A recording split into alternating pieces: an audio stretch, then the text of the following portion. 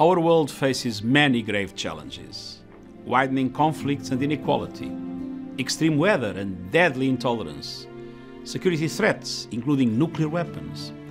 We have the tools and wealth to overcome these challenges. All we need is the will. The world's problems transcend borders. We have to transcend our differences to transform our future. When we achieve human rights and human dignity for all people, they will build a peaceful, sustainable and just world. On United Nations Day, let us, we the peoples, make this vision a reality. Thank you, shukran, xie xie, merci, spasibo, gracias, obrigado.